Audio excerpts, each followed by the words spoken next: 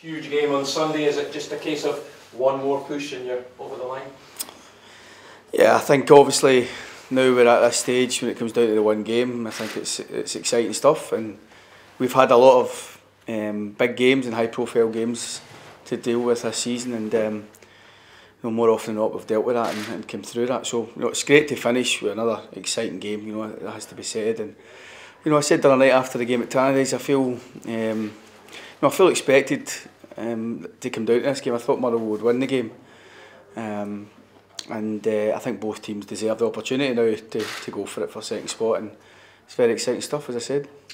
A huge game and hopefully a big crowd as well, that would help. Yeah, I would anticipate that. I think everybody expects the Aberdeen fans to turn out in good numbers. Motherwell fans will come up, I'm sure, no doubt as well, expecting to see their team finish second and recognise that as well. So I think it's got all the makings of a tasty game, as we know what's at stake for both teams, and winner gets second spot, and I think both sets of fans will come out in numbers, and I think the fans will it's the last time they'll get to see our team for a while now, and I'm sure they want to kind of pay tribute to the efforts of the season this campaign, and also it's nice to finish with a home fixture, and hopefully it's even nicer to finish with a victory.